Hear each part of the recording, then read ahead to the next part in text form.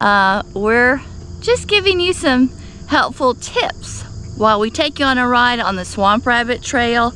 We are starting in Travelers Rest, going the backside of Furman University up to Greenville, to the Swamp Rabbit grocery area. We stopped there and had a little snack, and then traveled back up the hill to Travelers Rest.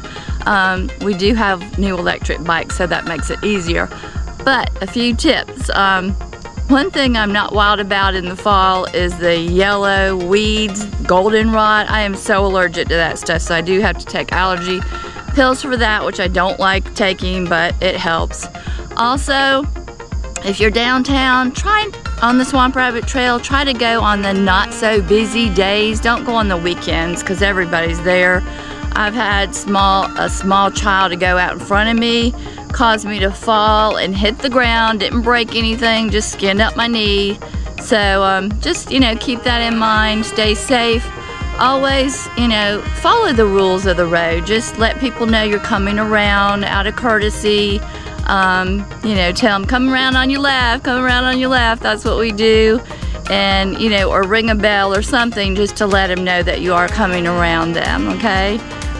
Anything you'd like to say? Yeah, they're supposed to stay on the ride, and any dogs are supposed to be on leash, short leashes, not, you know, 20 foot long. Right, right. Because that'll cause problems. Yes, it will. But so yeah, just be courteous and stay to the right, and you know, if you hear somebody coming, let them know. Yes, so and you let them know when you're coming. So stay safe on the trail. Come along with us as we take you on a ride on the Swamp Rabbit Trail. Thank you. Have fun. Yes, I just wanted to let you know that I am speeding up the film a little bit because it was really long, but we are obeying all the rules of the Swamp Rabbit Trail, but we are not speeding, you know, of course on our bicycles. I'm just speeding up the film so it's not so long. But enjoy the video, enjoy the music as it plays. And of course, if we can help you with anything, feel free to reach out to us. We'd be glad to. We love Travelers Rest. We love Greenville.